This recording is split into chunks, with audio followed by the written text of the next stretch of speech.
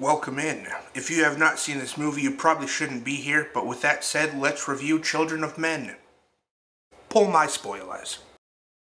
Directed by Alfonso Cuarón, I have wanted to talk about this director since I started doing these film reviews, and since way before. I started doing the reviews because I was so angsty about wanting to talk about these directors. Alfonso Cuarón directed Y tu mamá también, Harry Potter and the Prisoner of Azkaban, which is the only Harry Potter movie that I've seen because he directed it, Gravity, and Roma.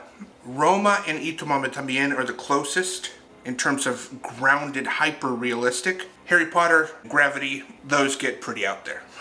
Clive Owen as Theo, Julianne Moore as Julian, Chiwetel Ejiofor as Luke, Michael Caine as Jasper, Claire Hope Ashitey, the most important role in the film. This was only her second movie, and Pam Ferris as Miriam. We open on a news broadcast which gives you the state of the world. In just a few sentences, we learn that all immigrants are being deported. First off, that's like population control. That's a big theme in this movie, or population issues. Another thing we learn is that a man was beaten on the street by a mob because he spat in another man's face. This world is almost how Mad Max starts, that world.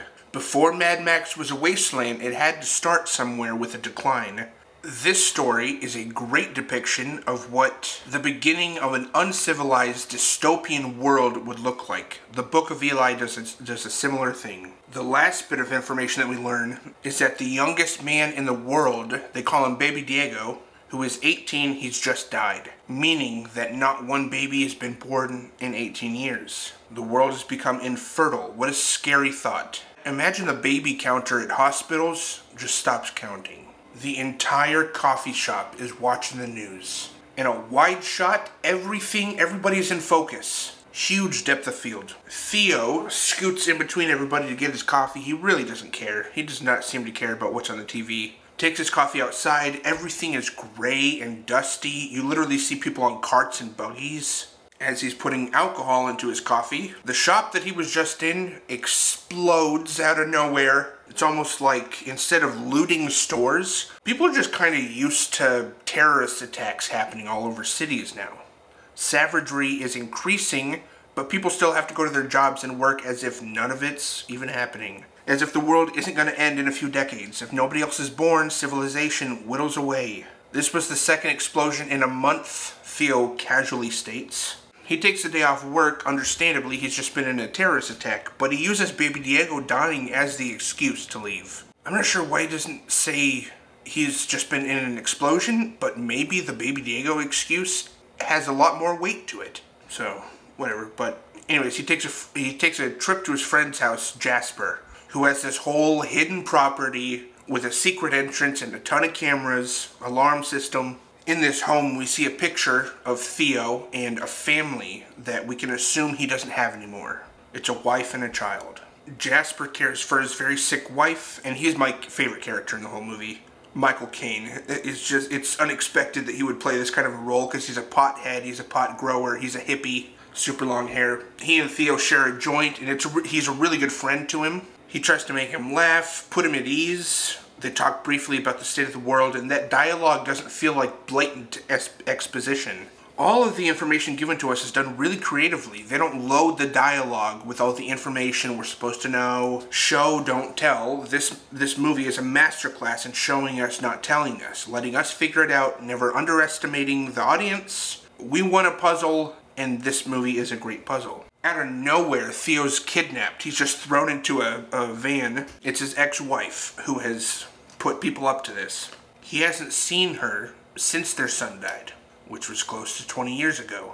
She's involved with an organization that needs to forge immigrant papers to get a woman through immigration under the radar. Immigrants are not welcome in this country.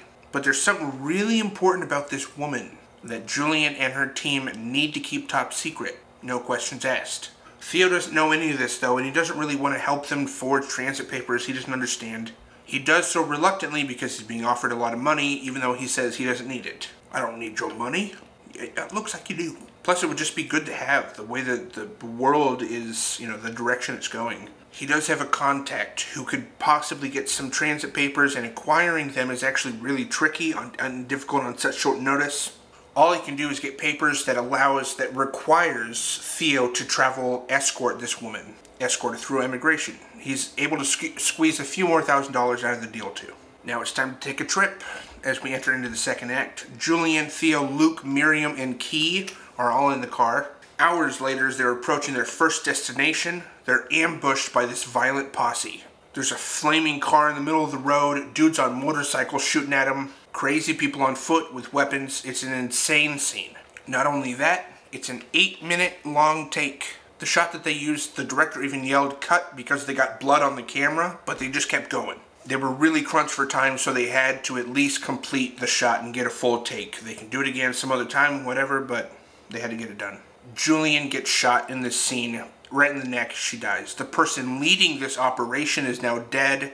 The trip is now heavily compromised. For that scene, they cut the roof, the ceiling out of the car and stuck a rotatable camera in there so it can just rotate. The camera actually even gets out of the car when Luke shoots those 2 officers, thus now making them all fugitives. Julian dying breaks Theo. The image of him crouched down on the ground crying about Julian shows that this guy is just some feeble man. He's not some action hero. He likes his comfort. And right now, he finds himself way out of his comfort zone. Theo even wears flip-flops for the back half of the movie. But he has to take over the operation when he finds out that Key is very, very pregnant. The first pregnancy at all in 18 years. Now he understands Julian's adamancy in completing the mission, getting Key to a safe haven. Luke even says, now you know what's at stake. They've made it to their first refuge, and there's more people from their team there. They can convene and discuss a plan going forward. Theo says, make it public! With the right accent. He wants them to go pregnant with the publicity? Theo wants everybody to go public with the pregnancy. It would be great for the world to know right now. The world would stand still to know that a baby is being born. It would be a global event. Theo's opinion is in the minority though, and he's outnumbered. They let Key decide, and she chooses to have her baby in secret, going against Theo's advice. Unfortunately, neither her nor Neo at this time know how many of the people at this refuge have their own plans and their own agenda in regards to the baby. This is the biggest bargaining chip in the world. To take this thing hostage or for ransom could potentially mean billions of dollars in their wallet. Theo overhears one of these plans and he knows it's time to go. It's time to leave. He gets Key and Miriam and they make their escape out of this refuge to the safe haven. That is their final destination. Luke is not a good person. He doesn't have everybody's best interests at heart. He also had place in the ambush that got Julian killed. He made sure of it. The scene of them escaping is brilliant. So intense without a lick of music. It's just ambient sound. Farm animals, because they're on a farm. Mud stomping, a car engine. I have such a fear of being chased by someone. Like if I'm running and I know they're behind me and I can't see them, I freak out. I would lose all control of limbs. This movie touches on that fear just by having the bad guys right behind Theo and the women as they're trying to escape. They can't shoot though, because they can't risk killing Key or the baby. My chest hurts during this scene. So, Theo drives them to a personal refuge of his, Jasper's property, which soon becomes compromised as well. The bad guys know where to find them. I'm not sure how. I don't really know how they found them. This unfortunately leads to Jasper getting killed in this scene because he sacrifices himself to make sure that Theo and the women can get away. It's a heartbreaking scene, but it's also funny because Jasper's about to get shot and he just goes, pull my finger. Then the bad guys shoot him. Luckily, Jasper gave Theo a plan that works for them. A prison guard that he sells weed to is going to escort them through immigration safely. That's at least the new plan. Theo, Key, and Miriam continue running on their way to complete the mission. They're being chased by danger, but they also have to go through danger to get to the Human Project, which is their safe haven that they're headed to. Miriam tells the story about when infertility first started happening, and she says, I was there at the end.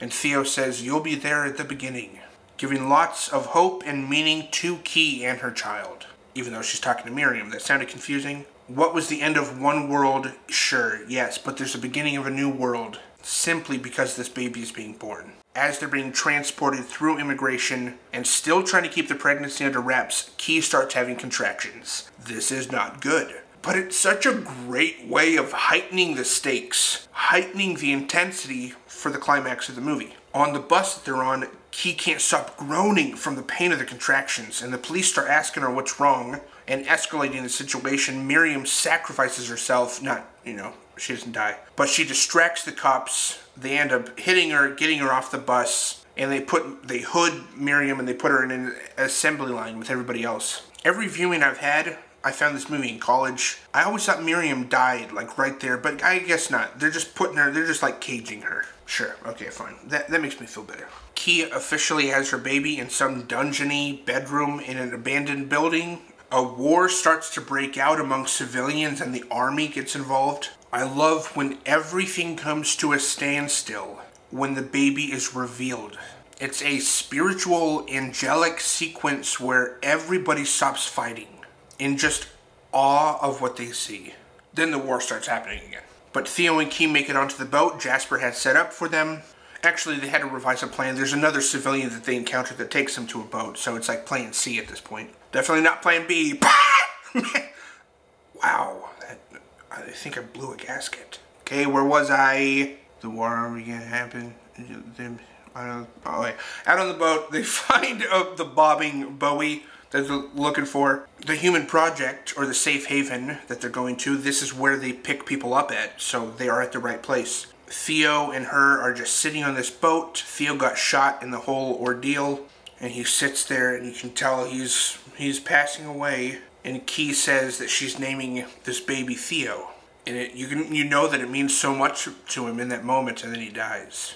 And Key just sits there rocking with her little baby and a dead guy. Theo? No, not you. We can assume that the human project is probably real, and her baby are about to be rescued and go on to save the world, all thanks to Theo and Julian's efforts. And that's the end of the movie. You know, animals are shown to love Theo throughout this movie. There's an animal in almost every single shot of this movie, and it gives Theo a Noah's Ark kind of feel. There's definitely inspiration there and parallels. Theo is saving civilization by saving a baby.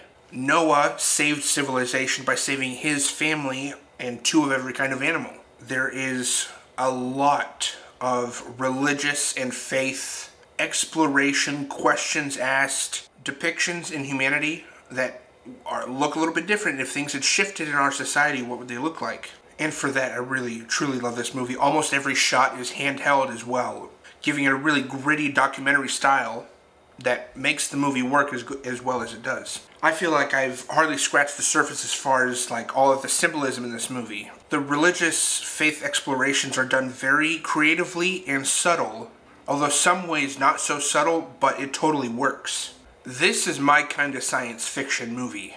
Don't give me aliens, don't give me this and that, invading Earth. I don't like mummies, I don't like vampires. I can do Lord of the Rings, Star Wars hardly. But when it comes to dystopian futures, I'm all there, dude.